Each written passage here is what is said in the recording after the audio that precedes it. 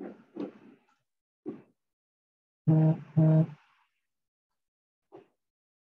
right, good afternoon, everybody. Let's give it 2 more minutes before we begin.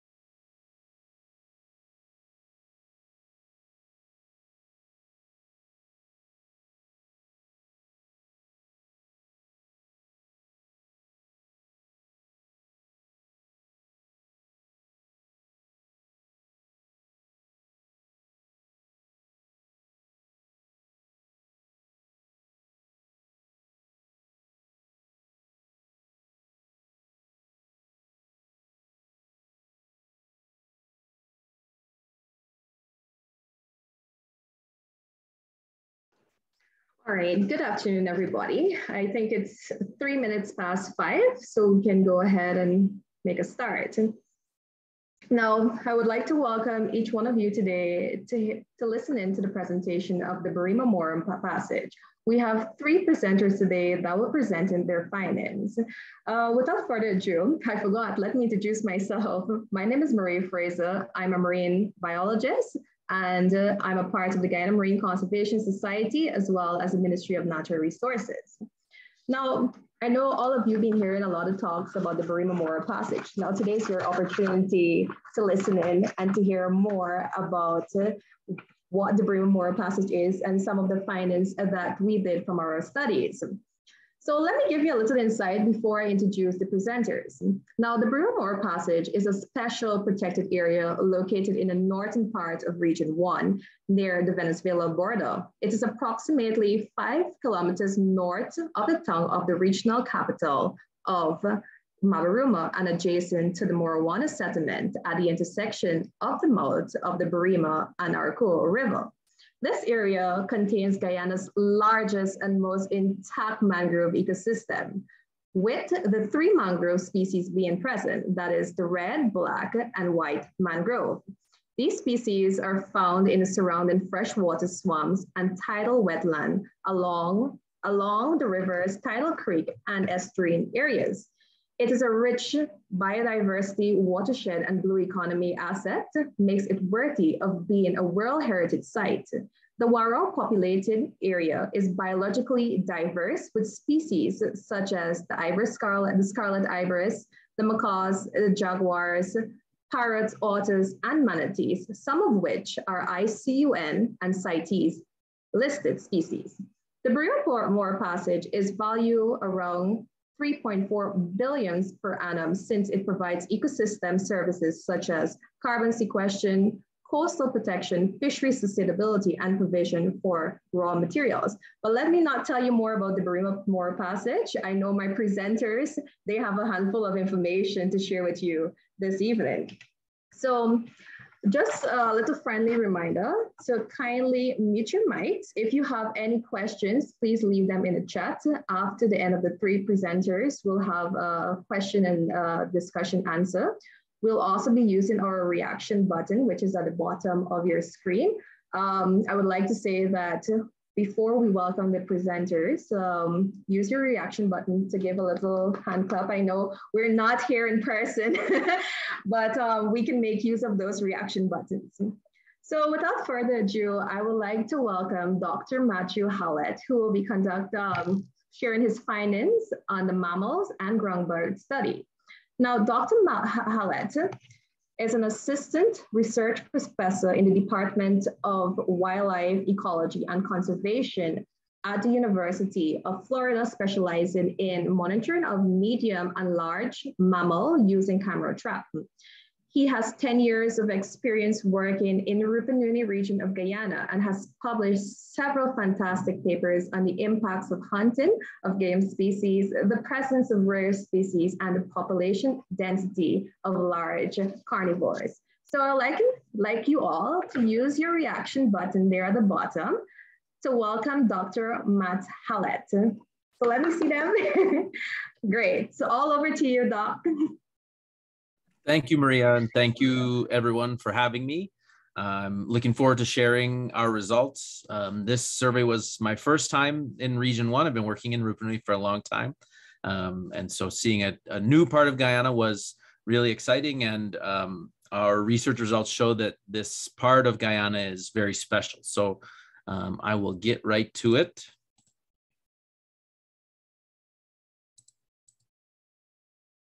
Oops. Wrong screen.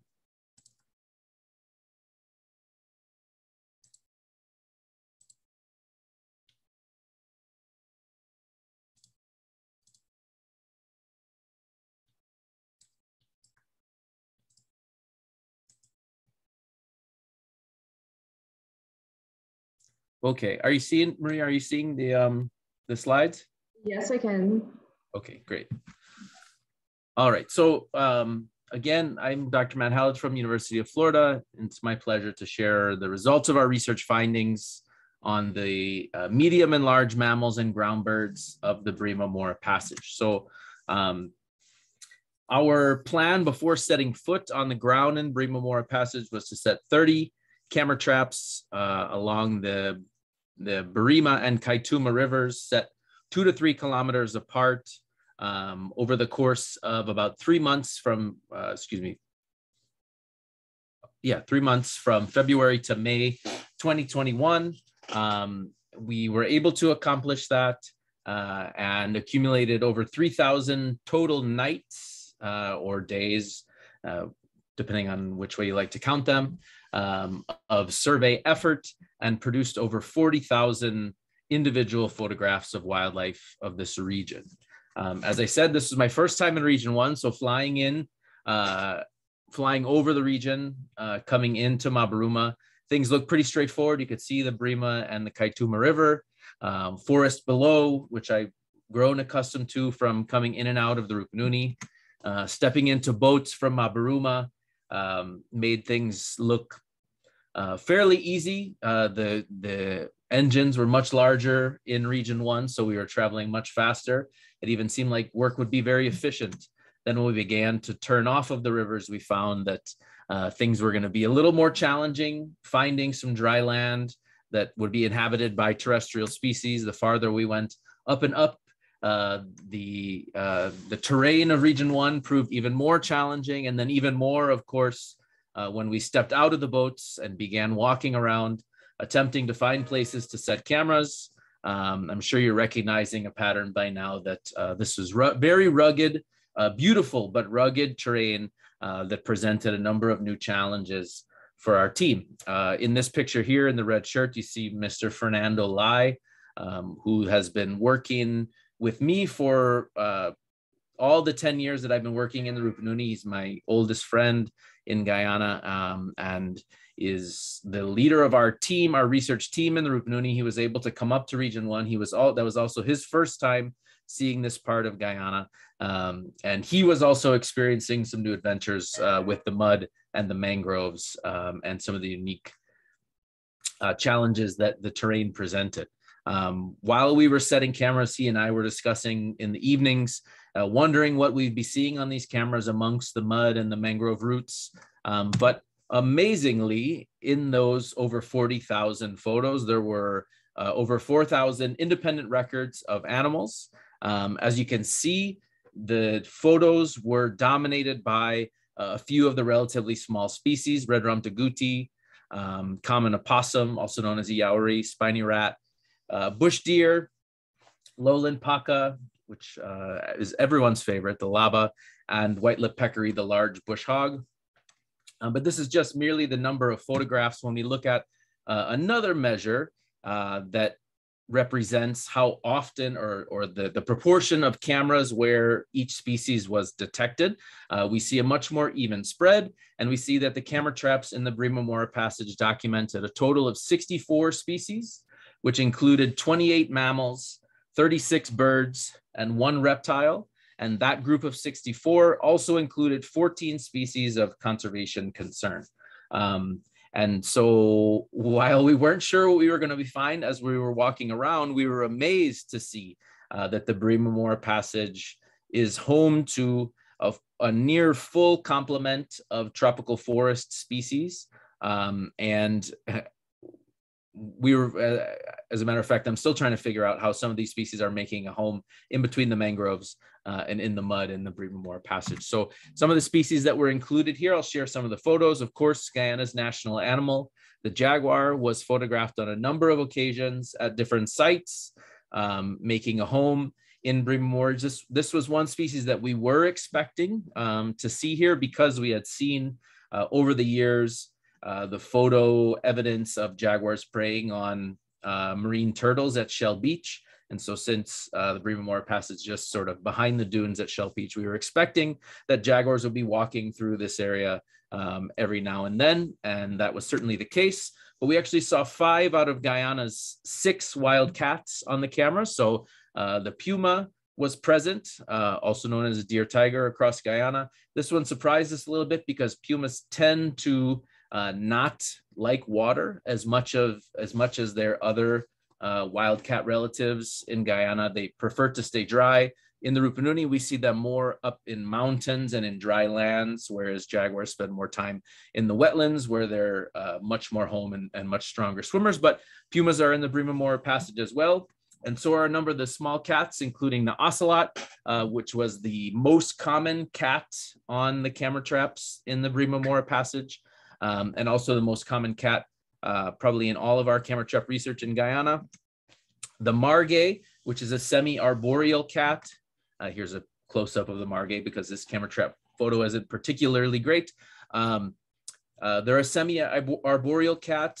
And this shows you that the Barima-Mora Passage is home to a number of mature trees in their forested area because the margays are excellent climbers and they spend most of their time in the treetops hunting arboreal rats and opossums. And Guyana's smallest cat, the oncilla, sometimes called the baby tiger, not much bigger than a house cat. We did see the oncilla here in the Barima-Mora Passage, which is very interesting because our photos of oncillas across Guyana has been somewhat limited. With all the rivers and creeks in the Barima-Mora area, you would expect these guys, the water dog, the most critically endangered species and the most endangered mammal in all of South America, does make its home in the Barima-Mora Passage. And we caught groups of giant river otters on several occasions and also saw them in person during our time conducting the camera trap surveys. Another cousin of the giant river otter, the greater grison. So this is a weasel species, which we know most often from the savannas, the Rupununi savannas, and not so often in forested areas. And this was one species where we were very surprised to see it in the Barima-Mora area because we know it as sort of a dry land, more upland, arid savanna, avoiding wetland areas species. But here it was, and we photographed it on multiple occasions. So it was no fluke that the greater grison is at home in the Barima-Mora area. One of the more common species on camera traps was the crab-eating raccoon. And this was one species that we knew we were going to see on camera traps because we saw its tracks all over the place in the mud, all over the Barima-Mora Passage as we were setting cameras. Crab-eating raccoons, like their cousins in North America, are scavengers, they're omnivores, and they like to wash their food and they wash their hands. And so they're very often associated with water. they're eating crabs, as their name denotes, but they eat a wide variety of things. But they have this peculiar habit of wanting to stay clean. So they're constantly washing their hands before and after they eat and washing their food. And so they often stick close to water. And in such a swampy area like the Barima-Mora Passage, we were not surprised to see these guys popping up on cameras. Another water-loving species is the tyra. These guys look sort of like a dog, but they are also in the weasel family. So with otters and grison, tyras are semi-arboreal. They climb trees. They also are very good swimmers. They have webbed toes. They do a little bit of everything. They're omnivores as well, and they were relatively common in the Barima-Mora Passage. The largest species that we saw on our camera traps was the red brocket deer, also known as bush deer across Guyana. These were also the most common ungulate, which surprised us as well for a place where when we were walking around setting camera traps and sinking in up to our knees or higher in mud, you wouldn't expect to see a large deer that goes over 100 pounds, but here they are. The local team knew that bush deer were around, and the camera traps verified that. We also saw white-lipped peccaries in fairly large groups. So there are two bush hogs in Guyana. White-lipped peccaries are the larger of the two. They roam around in very large herds, sometimes of over 200 animals. We saw some both on camera traps and sign on the ground when we were setting the cameras, indications that there are healthy populations of this white-lipped peccary. We also saw indications in the market in Mabaruma that there are healthy populations of white-lipped peccary because they were the most common wild meat that we observed in the market at the time, and heard from hunters that this was sort of the most desired species, and camera traps showed that this was also the case. The smaller of the two peccaries that you find in Guyana, the collared peccary, often called abuya, was also present in Barima-Mora Passage, although less common. These guys tend to prefer upland habitats. They don't swim or wallow in the mud as much as white-lipped peccaries. They also, when white-lipped peccaries are around, they tend to be a little less common because they're in direct competition for the same food source. So the larger and more common white-lips will sort of outcompete these smaller guys, but they are present and they are around, showing that this terrestrial habitat is fairly intact. Everyone's favorite across Guyana, my favorite as well, the lowland paca, also called laba, was fairly common in the Barima-Mora Passage. We expected that this would be the case because they're also a water-loving species. They make their own dens. They're very good swimmers. They also have webbed toes. They're very accustomed to plunging into the water to escape predators and are very adept swimmers. So they're well adapted for making their home in sort of a swampy, seasonally flooded environment like you find in the Barima-Mora area. As I said, the most common species on all of the camera traps, which is also the trend across Guyana in the Rupununi, in region 7 and region 8 and region 4 and region 10, everywhere that we've worked, red rump agouti are the most common species on camera traps, which is a good sign because these are very important species for dispersing the seeds of large trees.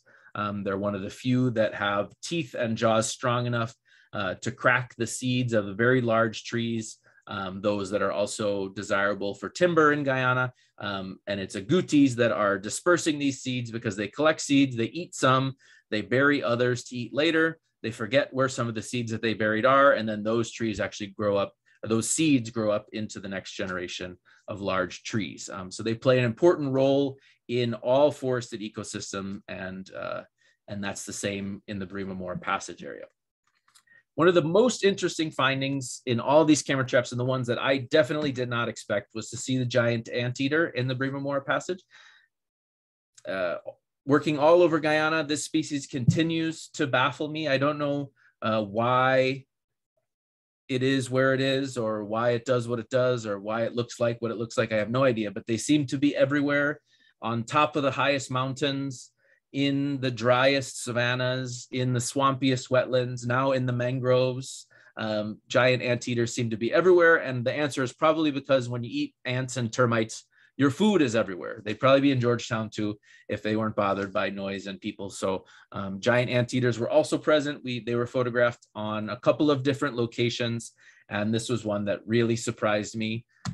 Their smaller cousin, the Tamandua, was also present in the Barima-Mora Passage.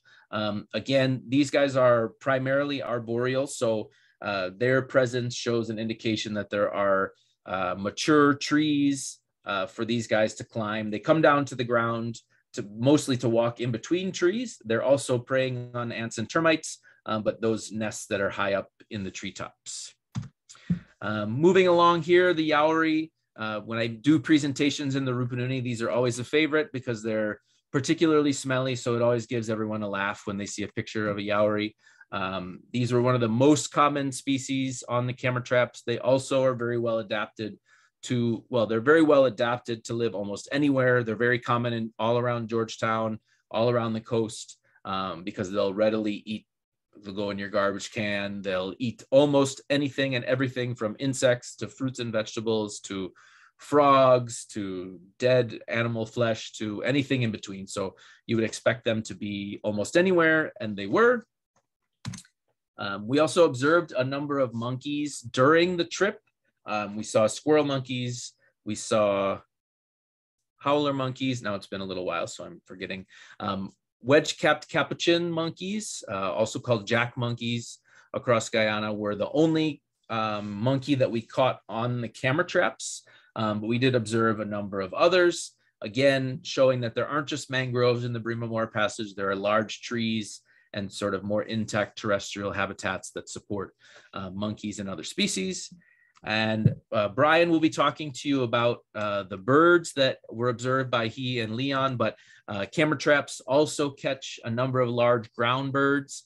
Among the most common were the great tinamou. This is also an IUCN threatened species, often called mom in Guyana. They're like bush chicken, right? They're a sort of a large chicken-shaped bird. Great tinamou is the largest of, I think there are 6 tinamous. Brian will check me on this one. I think there are 6, maybe 7 tinamou species in Guyana. Great tinamou are the largest and by some degree the rarest. Black curassow, also called pauis, was fairly common on camera traps. Even though this species is very common across Guyana, they are also an IUCN threatened species because their populations are plummeting elsewhere because they're very desirable for food.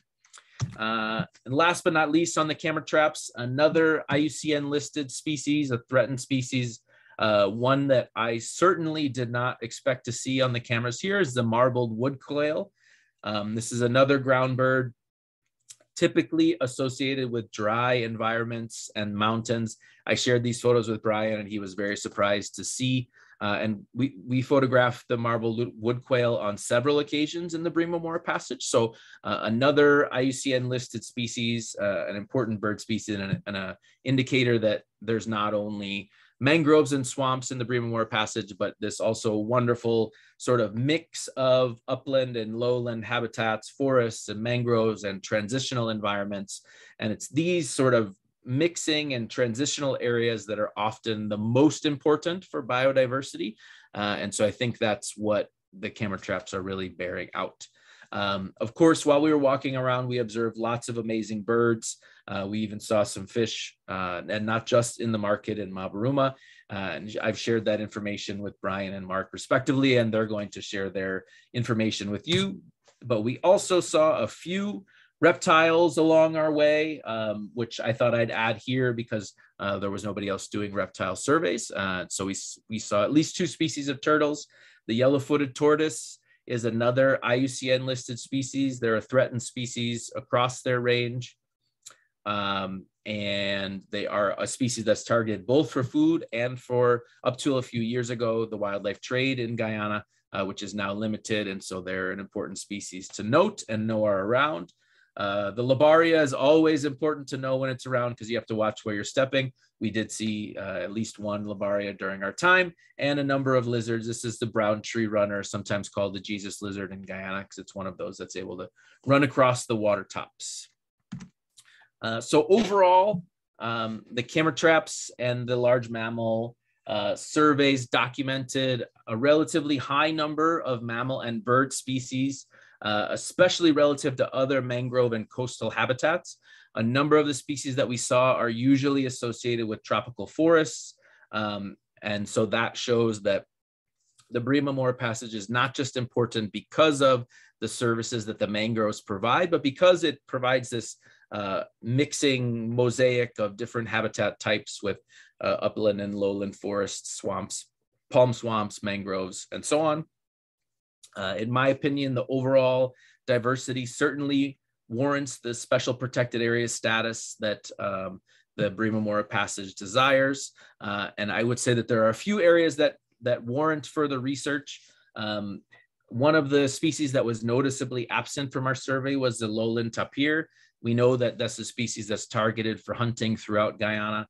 And if they are naturally rare in this habitat in the Barima-Mora area because of the habitat type, the impact of the wild meat market and hunting in and around Mabaruma area warrants further research just for understanding and future management.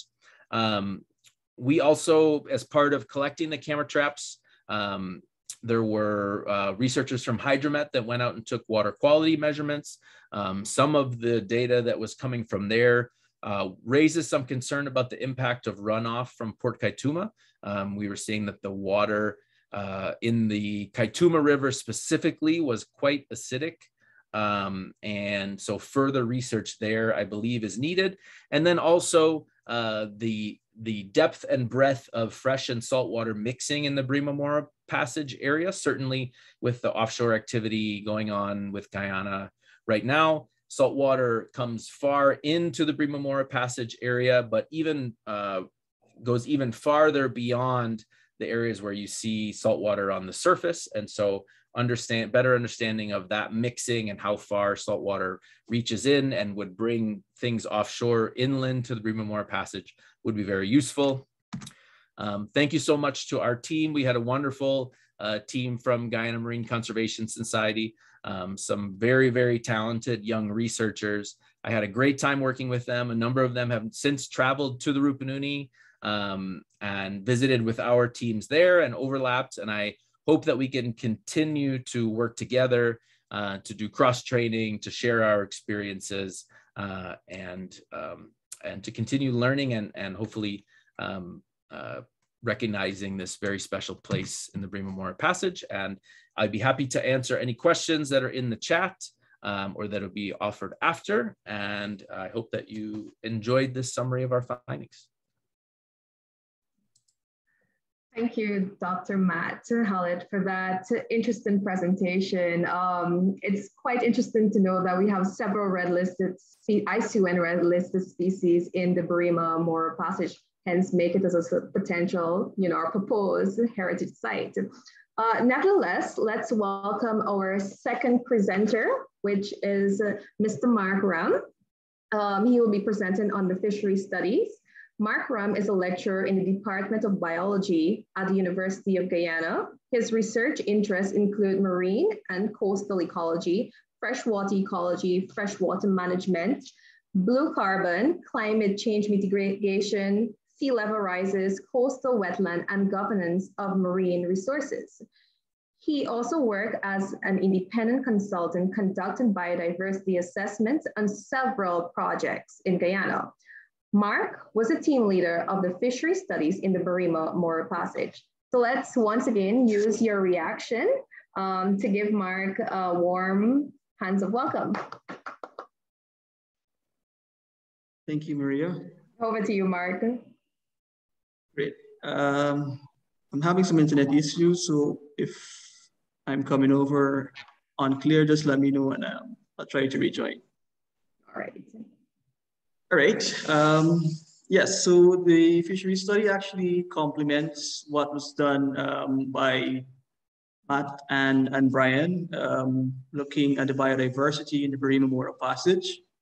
And this is a very important region, not just the Barima-Mora Passage, but region 1 is very important for mangroves because it is one of the regions in Guyana that has the most intact mangrove. But sadly, it's also one of the regions that has been most impacted over the last 5 years, losing an estimated of 1,419 hectares of mangroves. This is compared to our other regions along the coast, which is from regions 2 to 6, which have seen an increase of 5,000 hectares of mangroves. So it shows the travesty of the mangrove loss in the region, but not only the loss of mangroves, but also the loss of habitats and related biodiversity. As you recognize this, the mangroves are very important for crabs, for fishes, for other life forms that exist in the region. And it provides food source to many of the persons that actually rely on crabs and fishes. And this is why it's particularly important. It's also important in the mangrove in this region is also important because it's estimated to be about $3.4 billion of ecosystem services contributing to the people of Region 1 annually. And therefore, they are highly dependent on the mangroves to maintain or to sustain their livelihoods. Fish is also an important food source and protein source for the people of this region, utilizing both freshwater and estuarine fishes, as they are landing sites as well in this region. And hence, this study was actually done to investigate the composition of fishes that exist in the Barima-Mora passage area and basically to set a baseline of the freshwater fishes for the region. So this is basically the Barima-Mora passage area, and these are some of our fishing points that we have covered. We sampled a total of 19 sites in this area, and we utilized a combination of gear types to sample this area. Now, recognizing that mangroves are very difficult ecosystems to work with, it's particularly challenging for us to utilize some of the traditional fishing methods that we would use for other habitats. However, regardless of those challenges, we worked around those, utilizing mainly the gill nets to capture the larger fishes and the drag nets to capture the smaller fishes. We had more gill net sites than the dragnet sites because the habitats were unsuitable for sampling. And also the region is the river is actually tidal, which makes it extremely challenging for us to set nets and to collect fishes in some parts. Nonetheless, the team, we work around most of the challenges, and we collected a total of 329 species, 329 individuals from 32 species of fishes. And most of these fishes were actually collected from the Siluriform family, which is a family that our catfishes are part of, representing a larger part of the composition in the region. This was actually followed by our Carassiforms, which also includes many of the commercial species that we consume, and our Perciforms, which includes some of the fishes that we also consume. Across the different sites that we've sampled, we realized that some of the sites had varying diversity and abundance. In all of the sites, we found that the site farthest to the Atlantic actually had more species than those that are inland, with the exception of site 17. But the other sites would include site 1, 2, and 3. These are sites basically closer or more towards the Northern Atlantic Ocean. And this area is of obviously the estuarine environment, and there's a mixture of salt and fresh water in this area, supporting a higher diversity and abundance of fishes in this area. In terms of the abundance, we found that our, what we locally call here tui, which is our Amphiarus rufus, which is a fish that actually utilizes the estuarine environment, was most abundant species. And this was followed by our Basha, or the Plagiocyan squamosus. This is a very important commercial species for the people in the region, followed by our Barima-Mora, what we call Katakali in Guyana, also consumed by the local, were the 3 most abundant species. And the least abundant species, which we only recorded about one individual each, were Nebris microbes, which are butterfishes, our coffum, just to name a few. When we did a closer analysis, we found that over 53% of the species that we collected were actually commercial species. And these are very important for the people in the region, either utilizing this for subsistence or this is being sold at the local markets and landing sites. With a total of 47 percentage of non-commercial species, which have very little to no use in the region. These are some of the non-commercial species that we have recorded. With some local names, we have here high water, Emery. This is the, we have a ray in the middle here. This is the Katkali. Also have the black piranha.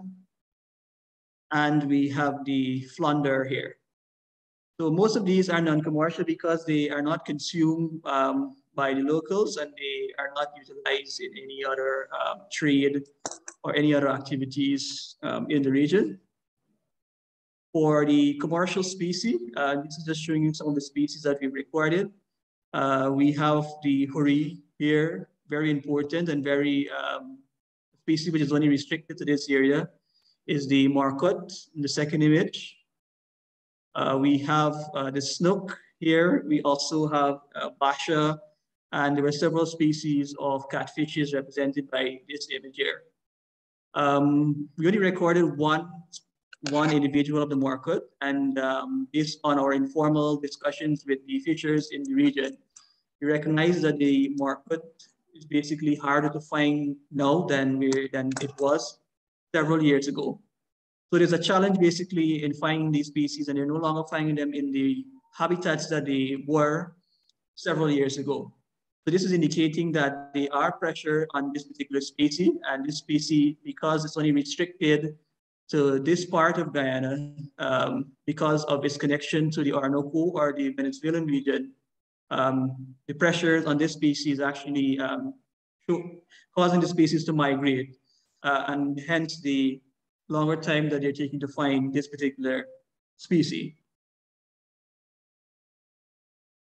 In terms of the IUCN status of the species that we've recorded, most of the species are not endangered or threatened in any way, but we found that one of the species was vulnerable, and this is the coffum that we locally call it, or the Atlantic tarpon. And this is a very important commercial species here in Guyana and in the Gulf of Mexico, all the way to Florida. Very important fish species, and they're actually, because of the vulnerability of this species, in some countries, they actually impose a ban on harvesting this particular species. So this particular species was one that inhabits the estuarine environment, very common along the coast of Guyana.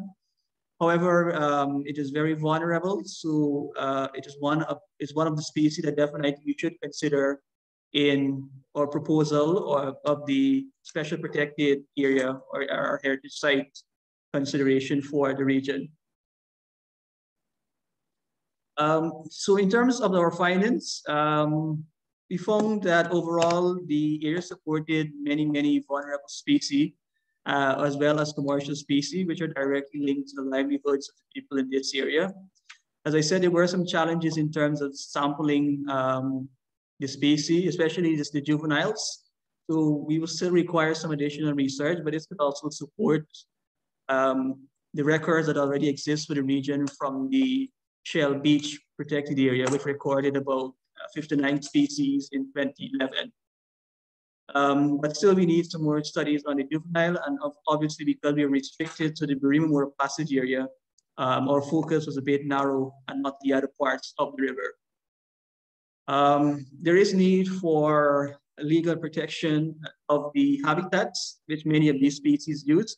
For example, our snook, they are very reliant on mangroves for spawning, and also other commercial species such as nebrids, microbes, or butterfish also utilize the mangroves for spawning and laying their eggs. So definitely we need to protect the existing mangroves in the region. And as I explained a bit earlier, the mangroves, we've seen a loss in the mangrove region, and this likely can be linked to the increased number of persons in the region. There are actually reports from the IMO local office of over 30,000 persons coming over from the neighboring countries. And obviously they require space for their homes, and because of this, obviously they would have to clear mangroves, not just for this, but also for agriculture and planting and so forth. So there's definitely, considering our findings, there's definitely scope to support the creation of the special protected area for the Barima-Mora passage, which actually complements the findings from other study, as we can see from the vulnerable species that it supports. But not only the vulnerable species, but also the many commercial species which the local communities are reliant on for their survival. In terms of recommendation, we definitely recommend continuous monitoring of the fish population in the region. And this is essential, especially because of the habitat changes that we're seeing, more specifically the habitat loss that we're seeing in the region, and also other water quality changes that we're seeing from the Atlantic. For example, we've had reports last year of mass fish die-off in the region because of the more fresh water being released into the Atlantic than normal, creating an unsuitable condition for some species. We recommend continuous water quality monitoring in the region, and this is very important, as Matt have alluded to, because of the changes with the estuarine environment. It's a very stoic region, and you have constant changes. We also recommend a study on the aquatic invertebrates, but more specifically to target the crabs in the region. We recognize that there is a solid waste issue in the region, especially along the Barima River where we work and spend most of the time. So definitely this needs to be addressed because it can have further implications as the solid waste and the pollutants actually break down, and this can actually lead to marine and other forms of pollution. And we also recommend a study on microbial contamination in the region, because we recognize that a lot of the latrines, for example, were inundated by water, especially during the wet season where it's very high. So there are possible avenues for microbial contamination. I would like to thank the persons who made this trip possible, TriStar for funding this project, the support from the Guyana Marine Conservation Society, especially Annette has been very, very generous and supportive in this study. I'd also like to thank the team, which comprised of Michael from EMC, Maria from Natural Resources, Danielle from Fisheries Department at the Ministry of Agriculture, Kanika Goodman, which is a biology student at the University of Guyana, Devon, a local from the region, and also all of the locals who are very supportive of this study, sharing their knowledge with us all of the time, especially if we needed any guidance or, where sites are guiding us to sites that we can sample. With that, thank you, Maria. Thank you, Mark, for that presentation on the fisheries. Just a general reminder to our participants, please, if you have any questions, leave them in the chat and we'll discuss them after the end of the presentations. Now, did you know that mangroves are a habitat for biodiversity? As we learned from Dr. Matt and Mr. Mark Ram's presentation, there's so many numerous species living above and below the mangrove ecosystems, which relies for food and shelter. Mangroves are important nurseries for fishes, crustaceans, and they support a huge variety of insects, mussels, etc. They also provide habitat for many mammals as well. But looking at our next presentation, Dr. Brian O'Shea will be talking about the bird studies. So I'm very interested to learn more about that. So Dr. Brian O'Shea is a museum-based ornithologist, which basically means the study of birds. They study the distribution and the ecology of birds of the Guyana's Shield for more than 20 years. He has participated in numerous biodiversity survey expeditions in Guyana and Suriname and led training courses for university students, young environmental professionals, and indigenous conservationists.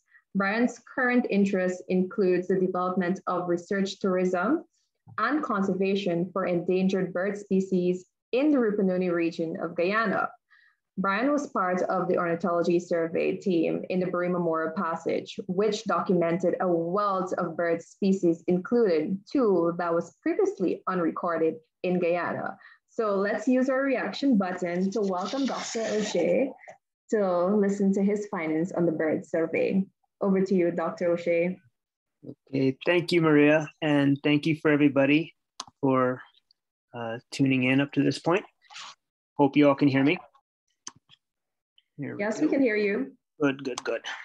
Okay, let's get into this then. Okay, I'm going to talk about the bird survey that we did in the Barima-Mora Passage back in October of last year. Want to especially acknowledge my collaborator in this, Leon Moore, who was instrumental in, keeping everybody's morale up during the sometimes trying conditions that we were surveying under.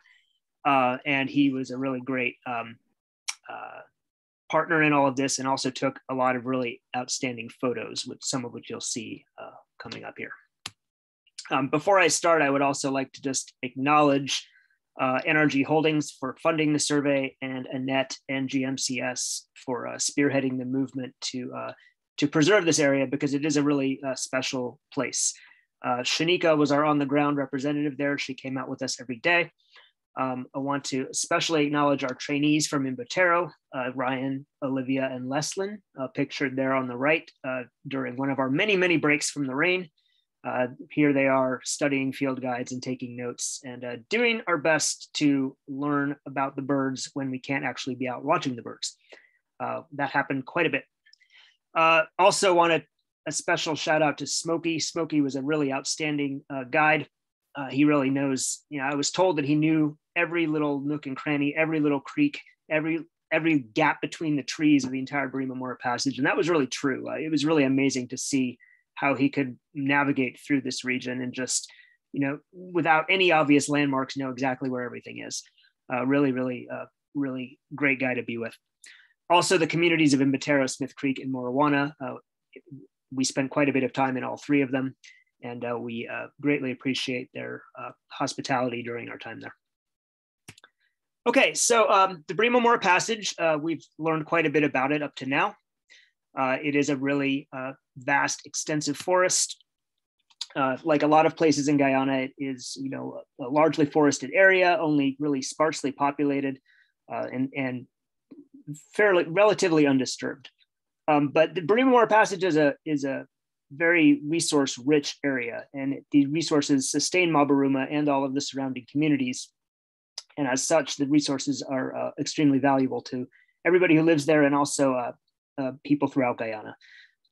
One of the points that we've touched on already in this presentation is that the Barima-Mora Passage is part of the largest mangrove ecosystem remaining in Guyana, and that is a real global asset. Mangroves around the world are critically endangered by a variety of pressures, including climate change, coastal development, everything from the development of shrimp farms to just industrial pollution in cutting for firewood.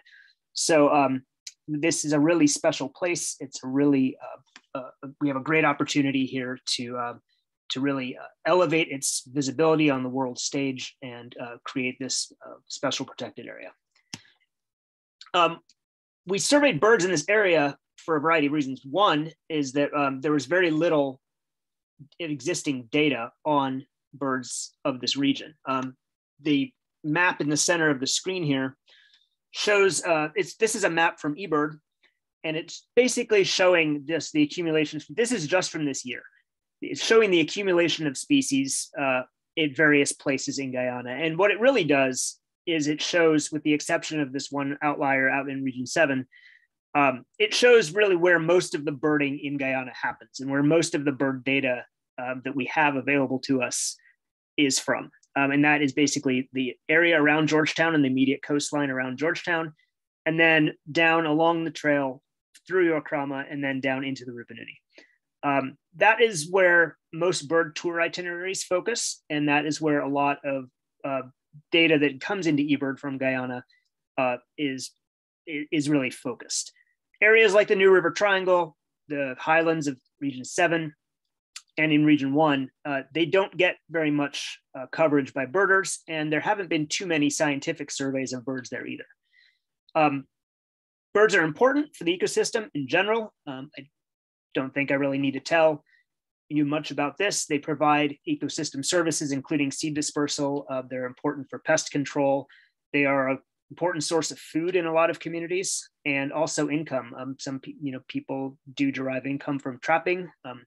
And there's also, from an economic perspective, they're also important because they're the main reason that a lot of tourists, eco-tourists, come to Guyana.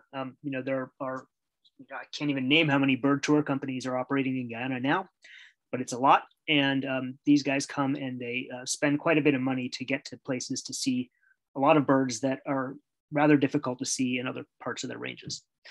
And the other real reason that we surveyed birds is just because there's not a lot of data. So we don't know much about the birds here. Most of the data in this region comes from Shell Beach. There were some surveys in Shell Beach up, at various points in the last 20 years. The only survey that I know of that happened in the Barima-Mora Passage itself was a survey by the Smithsonian and the University of Kansas in 2002. And that was fairly near the community of Morawana. And they collected specimens over about a 2-week period along a creek that was off the Barima River, on the I guess the right side, so the northern side of the Barima River. Let's see here, my slides are not advancing for some reason. Let me try something here. Oh, there we go. Okay. So the goal of this survey, we had really 3 main goals. The first was to detect, identify, and document as many bird species as we could find and build a preliminary baseline list of birds for the Barima-Mora Passage. The second was to establish transects for bird monitoring. The idea here was that we would establish these ideally 1-kilometer transects. It could be resurveyed at various times of the year and across years to generate data in a fairly standardized way to track the not only numbers of birds seasonally, but also between years, and also just to continue to try to accumulate bird species for the area.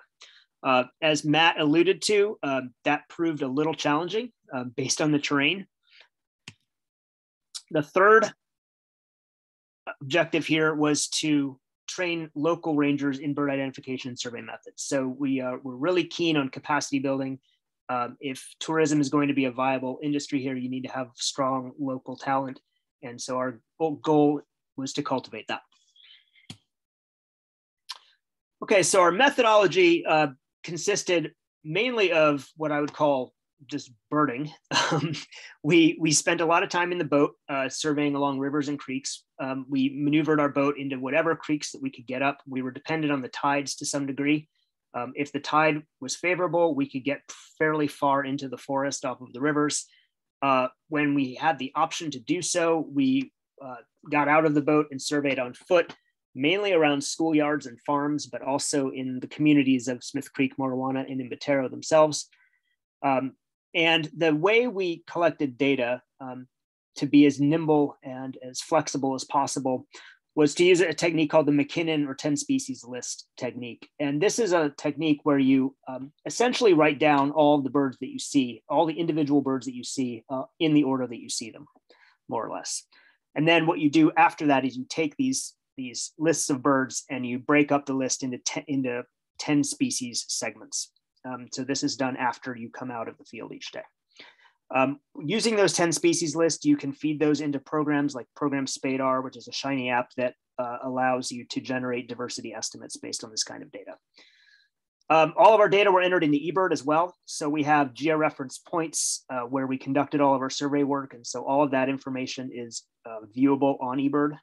If you go into eBird and look at region 1, you can see where we went birding and you can see what we saw and where. So here are our results. You can see on the bottom right there a map of the Barima-Mora Passage, and above that is a series of points showing where we did our surveys. So each one of those blue dots is a eBird locality that we surveyed. So we covered the area quite well. We covered it pretty thoroughly. You can see a clustering of points around Morawana and Smith Creek up in the top of the screen. That's because we spent quite a bit of time in those areas. You also see a couple points around Mabaruma itself. The data from those points were not included in our analyses because Mabaruma proper is not within the boundaries of the SPA. So moving on here. So here's what our results were. We had 187 species that we observed during the time that we were there. And then looking through historical data, I picked up 57 additional species. Most of those were from the Smithsonian and University of Kansas expedition in 2002. So that brings the total of species known to occur in the Barima-Mora Passage up to 244. Our 10 species list data, we had 178 10 species lists. Those contain over 7,000 individuals of 180 species. And feeding that into the diversity estimator, it generated a variety of estimators. The highest one was the Chow 2 estimator. And so the official predicted number that I'm putting out here is 256 species. That was the highest confidence interval that we could get. A lot of the estimators actually predicted lower diversity than we observed if you factor in those 57 additional species. So they somewhat underperformed. I think a lot of the reason for that was because we spent a lot of our time in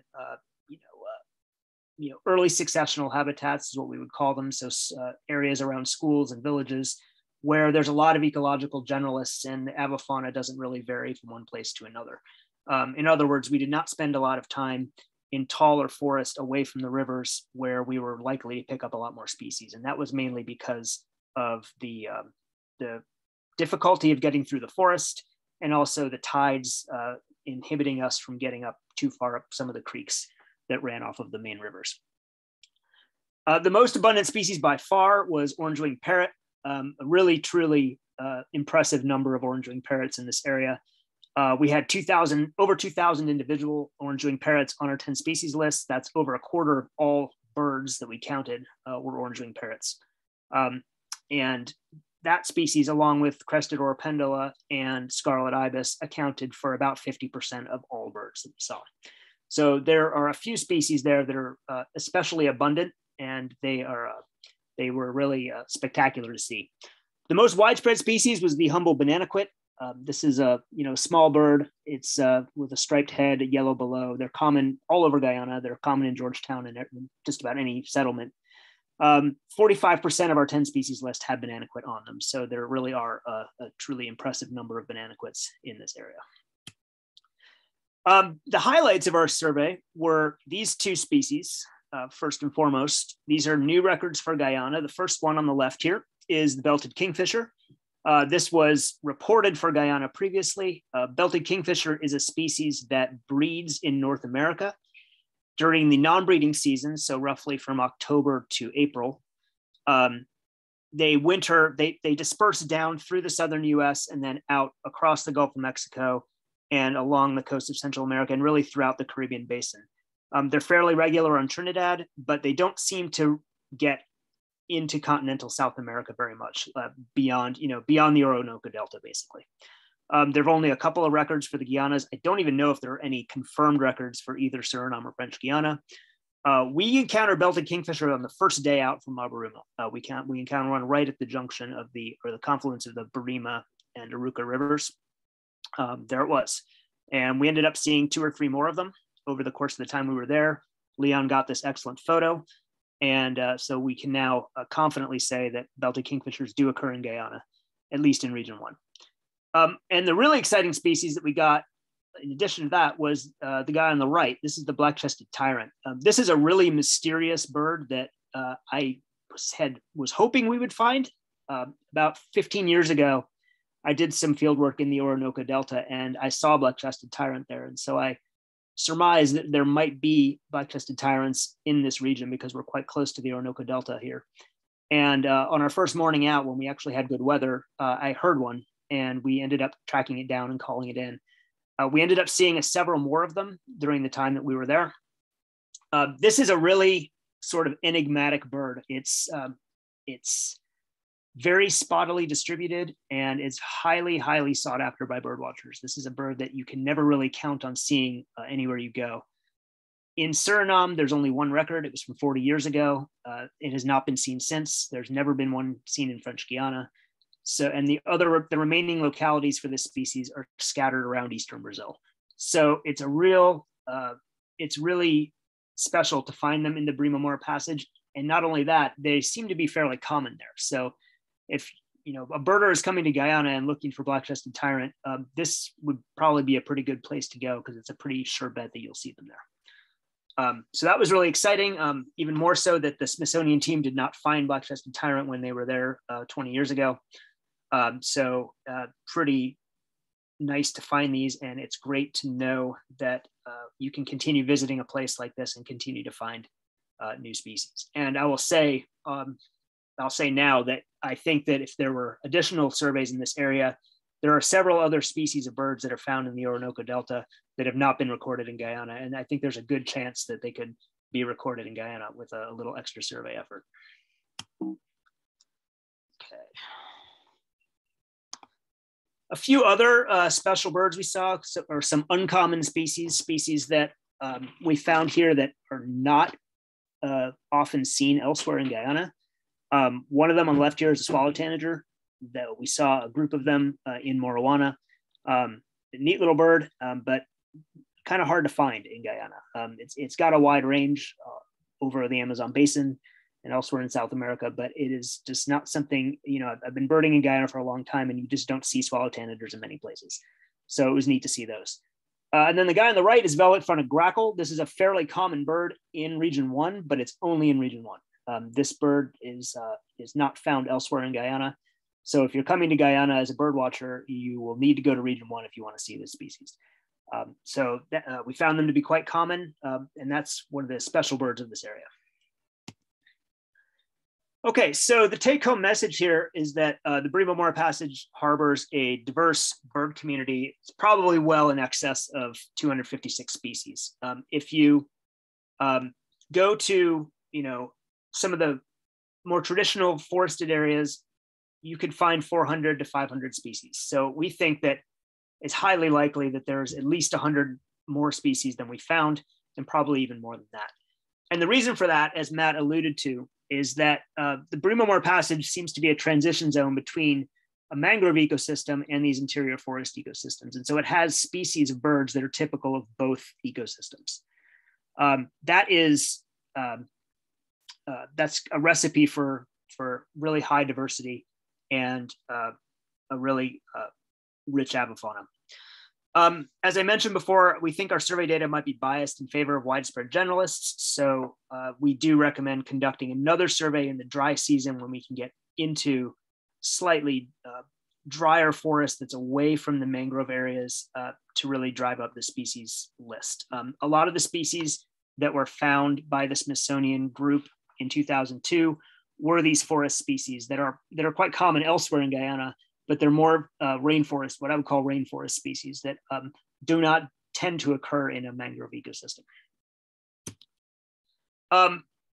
The weather was terrible during our trip, and this is a position we were frequently forced to adopt, ducking under the leatherette to try to ward off the rain. We spent a lot of time hunkered down from the rain. We spent a lot of time in Morawana on the ferry landing, waiting for the rain to pass. we ended up losing from anywhere from a couple of hours to almost an entire day to rain during the survey, which, considering that we were surveying in October, was unusual. We were expecting it to be much drier. So another reason that we may have underestimated diversity on our survey was just because we had really bad weather, and that's something we can't control. Another reason for a dry season survey. Few highlights of the avifauna here. Highly abundant, or highly visible and abundant avifauna in the Barima-Mora Passage. This, and I'm going to talk for the rest of the time here mainly about the potential for tourism, because I think that this is really the key thing here, is to note that when you have this abundance of birds, abundance of birds is one thing, but if you can't see them, then the area becomes less desirable to tourists. And in this case, in the Barima-Mora Passage, you have a lot of birds that are very easy to see. And that's great, especially because not everybody is a hardcore bird watcher. A lot of people enjoy seeing birds, but it's not as enjoyable if you can't really see the birds. And in this case, we have a lot of really easy to see birds, and some of them present in large numbers. We have high diversity from the different forest types, high abundance of things like parrots, oropendulas, scarlet ibises, herons, and birds of prey. Big things, easy to photograph, easy to see.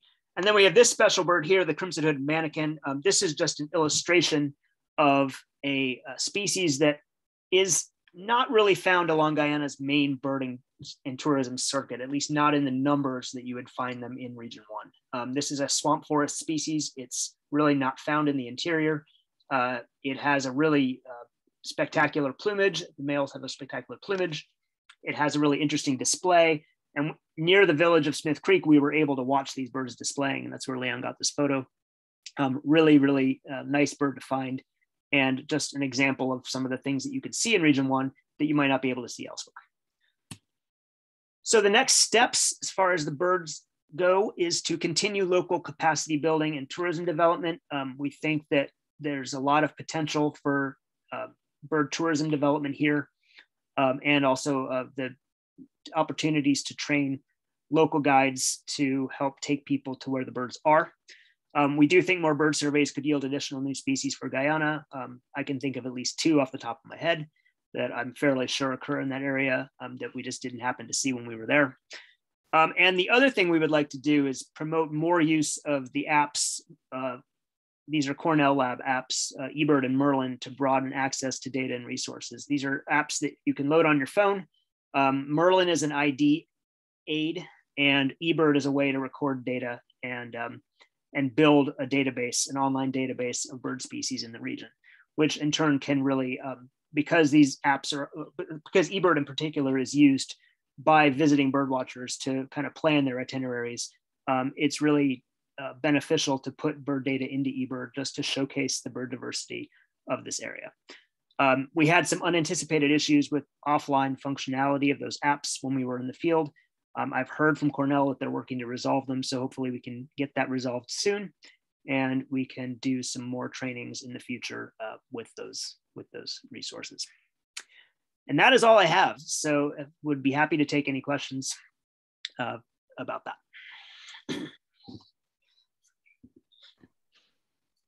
All right, thank you, Dr. O'Shea. So if you have any questions, please leave them in the comments. All right, so I just want to say that when looking back at Brian's photo when everybody was in the rain, so I was with Mark on our fishery studies, and we had like 2 or 3 days of rain out there, but we tried to do as much as we can during that study, and you know, whether rain or sun, we still work. It was all part of the experience. So coming back to again, no matter what career that we have, you know, research unlocks the unknown. It lets you explore the world from different perspectives, and it fuels a deeper understanding in some of the areas. You know, research helps you to, you know, it's part of our success. It expands your knowledge. It gives you, you know, more information. It builds your credibility. It gives you the curiosity. For example, like the Barima-Mora Passage, right? We did not know about it. All we thought is, hey, it's a dense forest. What's happening there? So we had these 3 incredible researchers that went out there with their team, and they presented, or they found, some incredible findings. They provided a wealth of knowledge on the presence of biodiversity in the Barima-Mora Passage Special Protected Area. And it indicated keystone species, several giants in Guyana, the discovery of new species, and species that are ICUN red listed. The Barima-Mora Passage Special Protected Area is a unique habitat for multiple species of freshwater and estuarine fishes, as Mark would have said. This area would support many commercial species that are vulnerable, making it important for the livelihood for the locals in that community.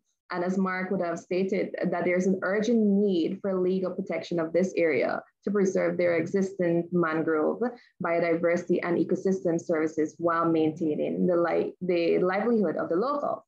But nevertheless, I know that our participants are very eager that they have some questions here that we can start discussing. And if you have any questions, you feel free to raise your hands and we'll unmute you. We have our facilitator, Nathan, and Nathan, Sarah, and Tajani will also assist in this. All right. So we have a question here from Ariana Harris to Mark and Matt. In terms of tourism, in a similar way to the birds, do you guys think there is a potential for tourism-related activity in the Barima-Mora Passage? For example, large mammal spotting tours or sport fishing? So Mark and Matt, over to you. Mark, you want to talk about sport fishing first? Sure, I'll go first. Yes, Ariane, definitely there is potential for sports fishing. I was actually amazed at the size of the fishes that I've seen in this study, because I've seen similar fishes along the coast of Guyana, but I had never seen such large fishes. And we find that most of the time, the persons who do the sports fishing, actually, they go after the larger fishes. And this would be very good, but also we have to, at the same time, we would also have to be very careful, especially not to put any more pressure on some species such as the Atlantic tarpon that I mentioned, or rockofam, which is already vulnerable. And this is one of the large size fish that persons may also want to go after. But apart from that, yes, there is great potential for sports fishing, as well as fish aside, the other biodiversity that's found in this area, and even the pristine ecosystem and the mangroves in this particular region, which is quite unique in comparison to the others found in regions 2 to 6.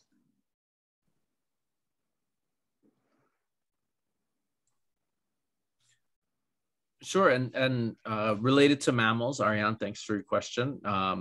So mammals are always, the large mammals are always the hardest species to see, no matter which part of South America you're in, Rupununi, Barima-Mora, Ecuador, Peru, anywhere. Everybody wants to see jaguars, and they don't like to make themselves seen. So that is always a challenge in South America, is seeing those, especially the cats, because they are very secretive, and they tend to avoid places where humans are frequenting.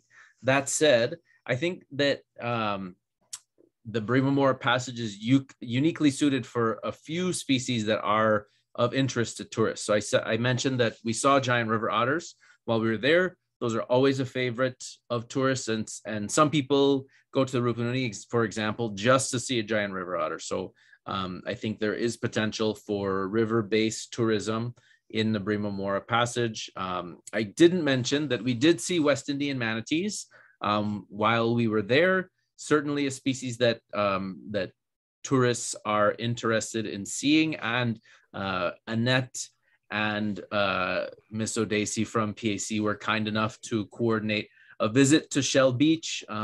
Fernando and I had never been there, so we went out to Shell Beach for a day, and we did see Guyanan dolphins on our way out. And that, of course, the marine mammals are always a favorite among tourists and one that people would like to see.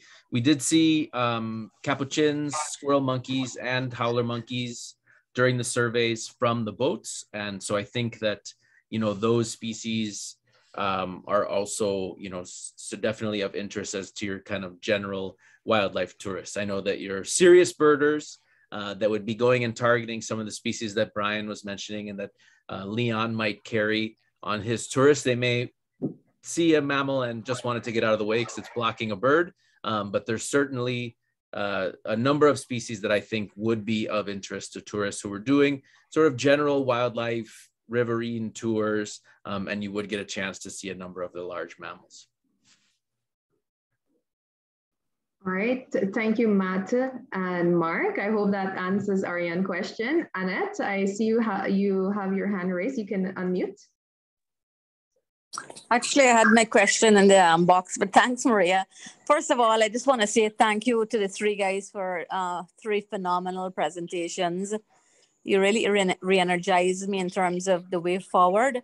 And my question was to Brian, how soon can we get you back to do the dry season survey? Tomorrow.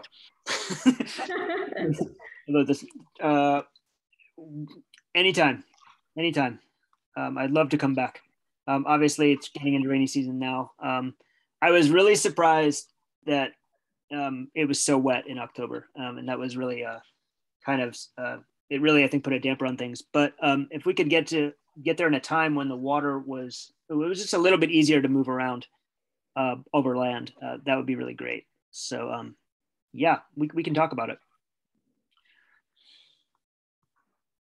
All right, great. Thank you. Annette, you have a next question there? No, yeah. I was actually trying to answer Brian, but somebody muted me. Yeah, Brian, definitely can we plan for that, because I really feel that indeed the amount of time you lost because of the horrendous rain, we need to make back up. So I would want to say that let's go ahead and start planning for that dry season survey as soon as you're available. Okay. Thank you. Sure. All right. Thank you. So there's a question for Brian and Matt. Can sustainable harvest level be calculated for species that are targeted for trade?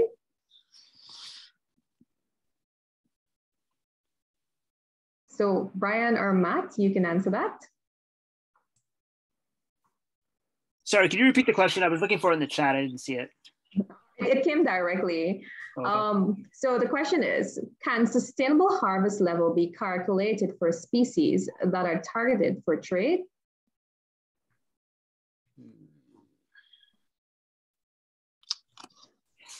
Yeah. A difficult question. Yeah. I was letting Brian jump in. I don't want to say yes, and I don't want to say no. I think you need to be very careful with it. I think that, like a lot of things, that people set hunting quotas here for animals in the United States. If everybody were to harvest that many animals, there wouldn't be any left.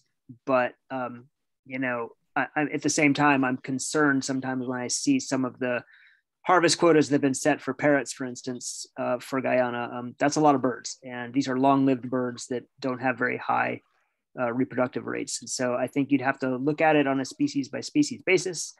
And I think you'd have to constantly be assessing and refining your harvest estimates like they do in the US for a lot of game animals. But also most importantly, you need to enforce any regulations that you have with wildlife harvesting. I think those are the real issues you have to address beyond just setting a quota. Okay, great. Matt, I think for as far as the mammals go, I think just sort of partially echoing what Brian says, in places where they do have, fairly well managed populations of large mammals, like deer in the United States, for instance, typically those are accompanied by 100-year-old data sets that contain, sometimes millions of data points. And so there's a high level of reporting by hunters, and you can track harvest levels. by age class and sex and across years, and correlated with weather patterns and all sorts of things that allows you to sort of over time refine your harvest quotas. Actually, in the US, white-tailed deer, for example, were nearly hunted to extinction in the early 1900s. And so the harvest quotas that were later set were a reaction to mistakes that were made at the beginning. And so, you know, sort of wildlife managers keep going, oh, set it at this. Oh, that was too much. We can monitor next year. Oh, let's lower it a little bit. Okay, that was good. And we're raising, and you're sort of adjusting over time. One of the challenges with tropical mammals is that it's really only now that we're starting to get an idea of what the impact of varying levels of harvest are. And the reason for that is because tropical mammals walk around in the rainforest where it's very hard to see them and in very rugged terrain. White-tailed deer walk around in the open eating grass, and it's very easy to, all you need is a Jeep and some binoculars to see them. With bush deer, you might get lucky and see one a year. And so they're very hard to monitor, but tools like camera traps are allowing us to take a peek into the lives of these secretive tropical forest mammals when we don't have to be physically present. And so the studies that are going on across South America are starting to give us an idea of what are the impacts of varying levels of harvest. But I think that having really specific levels, we could say you can take 100 bush deer and that'll be sustainable forever, we're not quite there yet. And it'll probably take us a little while to sort of get there. Great, I hope that answers the question. There's a next question for you, Matt. You mentioned the presence of the West Indians manatee. Is there any estimate on the population around the Barima-Mora Passage? No, not at all. I had heard from other people, Wally Prince, who had done some previous work for Protected Areas Commission in Shell Beach. Miss Annette had seen manatees around the area before. And then in talking, Brian talked about Smokey, and he was our guide as well. And he sort of knew the whole place back to front. And he told us that manatees were around. We saw one. So I know that there's at least one in Barima-Mora Passage, but I haven't ever heard of a study of manatees going on in the area, or even much study of manatees in Guyana, other than the ones that are in the national park. People study those every weekend. But I think that it's certainly an area of interest. I work and live in Florida, and there are hundreds of people that are studying the manatee population that's here, and we're at the very northern extent of their range. And so in the core of the range of West Indian manatees, it would be great to see some students doing some work on them. And I'm hoping that a student who's working with me here might be working with GMCS in the future to do some work on manatees as well. But yeah, I don't know. There hasn't been much work done to my knowledge in the past. All right, great. Thank you. We have another question here in the chat from Mahendra. He said, well, he's congratulating you guys on the presentation. And this presentation goes to Mark or anyone else. Can you comment on the carbon sequestration potential of the mangrove in the Barima-Mora Passage? Do you have any sense of how much carbon is stored there versus other forest type in Guyana, and what's the economic value of this might be?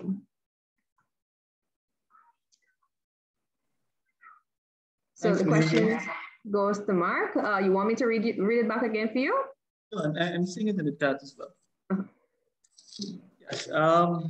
As far as I'm aware, there are no estimates of the carbon from this specific region of Guyana, but I do know that there are other estimates from the other coastal regions where the mostly black mangroves exist. Recent estimates actually showed that some of our restored mangrove areas where the black mangroves have been planted in monocultures have actually have higher levels of biomass in comparison to natural mangroves versus other ecosystems. But that's a really good question, because the composition of mangroves in Region 1 is completely different from the other regions. Having more red mangroves having those trees that having a higher with higher ball density, definitely suspect that there will be higher levels of biomass in this particular area and in these species in comparison to the others. So there's definitely scope for research to estimate the carbon potential of these mangroves in the region. All right, thanks, Mark. All right, so this is a question to Matt, Brian, and Mark. So during your studies along the Barima-Mora Passage, and well, Mark would have mentioned it, you know, what was the most dominant mangrove species along that area? Are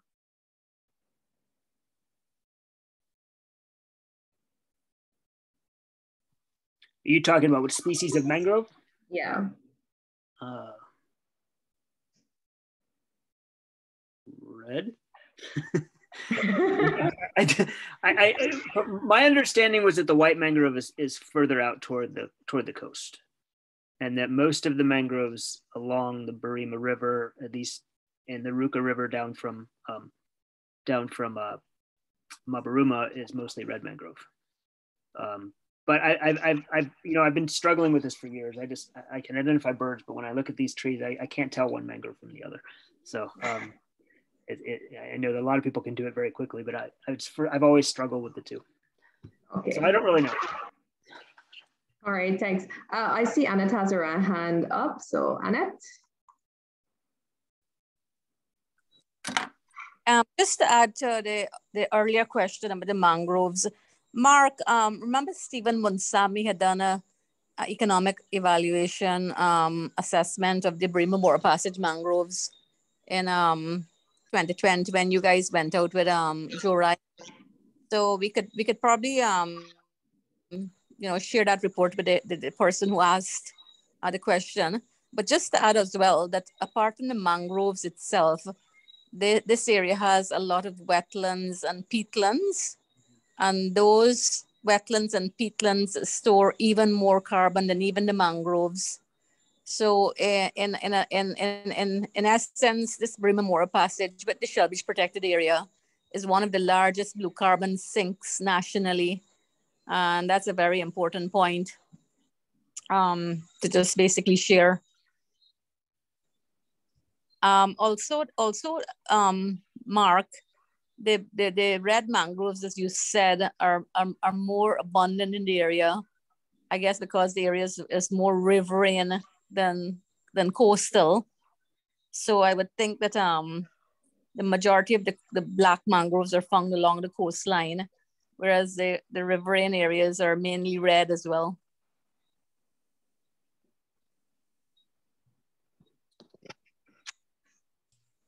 And some of the biggest mangrove trees that I've ever seen in my life. We have a fair number of mangroves here in Florida where I live now, but almost all of them are in tiny patches in between massive developments, coastal developments in Florida. And most of the trees are still fairly immature and have been planted from restoration. And so one of the things that really struck me about the Barima-Mora Passage was just the mangroves went, as you were driving down the river, it was just sheer mangroves. They were going on and on and on and on and on as you were driving. And then also the height of the trees, that there were immense mangroves that must be very, very old. And so I think it's one of those things that there are probably few places left in the world, sadly, where you could see an intact mangrove habitat like this that has lots of very large trees. And so another reason that sort of warrants this special protected area status. Yes, Matt, and also Tom Hollowell, the late Tom Hollowell had done a lot of study in the mangroves in the Winey Peninsula as well. After the El Nino fires of 1998, a huge swathe had burnt out. And he had some photographs of some of those black mangroves where the girth of that tree was several feet, almost like 3 to 4 feet wide. It was astonishing how big they can actually get once they are left undisturbed, you know? That is another very exciting area to study for future researchers as well.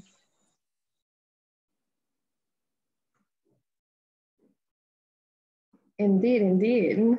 Potential research coming up soon. All right. Can we have two more questions? If you don't want to type, feel free to unmute and you can ask your questions.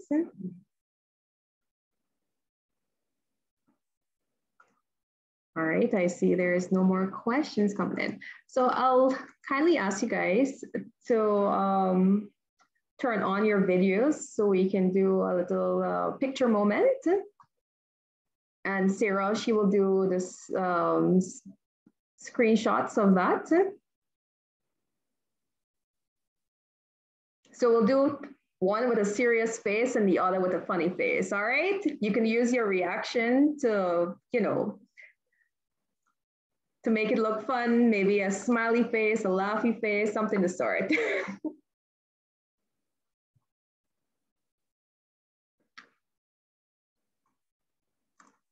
All right, Sarah, whenever you're ready, let me know.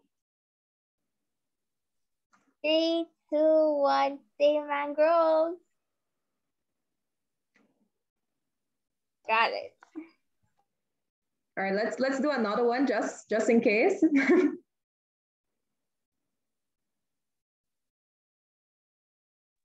Got it. All right, you got it. So now let's do a funny one. You can do maybe some hand fingers or use the little reaction. Let us know when you're ready. 1, 2, 3. Thank you. All right, great. So, all right, I don't see any more questions. All right, so thank you so much to all the researchers presenting their finding of the Barima-Mora passage. And I would like to also extend gratitude for all the participants for listening this evening. Thank you so much. And this brings us to the end of our webinar for today. Good evening, everybody. Bye-bye.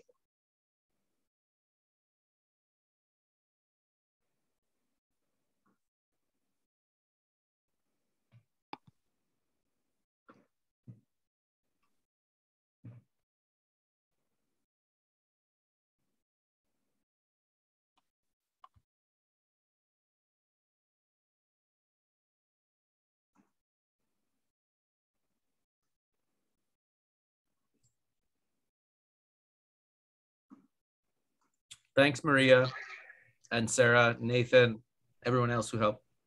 Yes, Appreciate thank it. you all. Great job, Yeah. guys. Great presentation. It was very interesting to be learning a lot from the mammal studies and the birds as well too. I've never done a bird studies before, but it was very interesting to see those discoveries that you have there. Yeah. And on behalf of GMCS, we look forward to working with you guys and looking forward for more research from you all too. Yeah, that was my first time in Region 1 also, and it was great. So I'd love to come back. Yeah, the same here. Well, now that we have the Matera Research Station, I guess instead of staying at Broom's Hotel, now we can stay over there.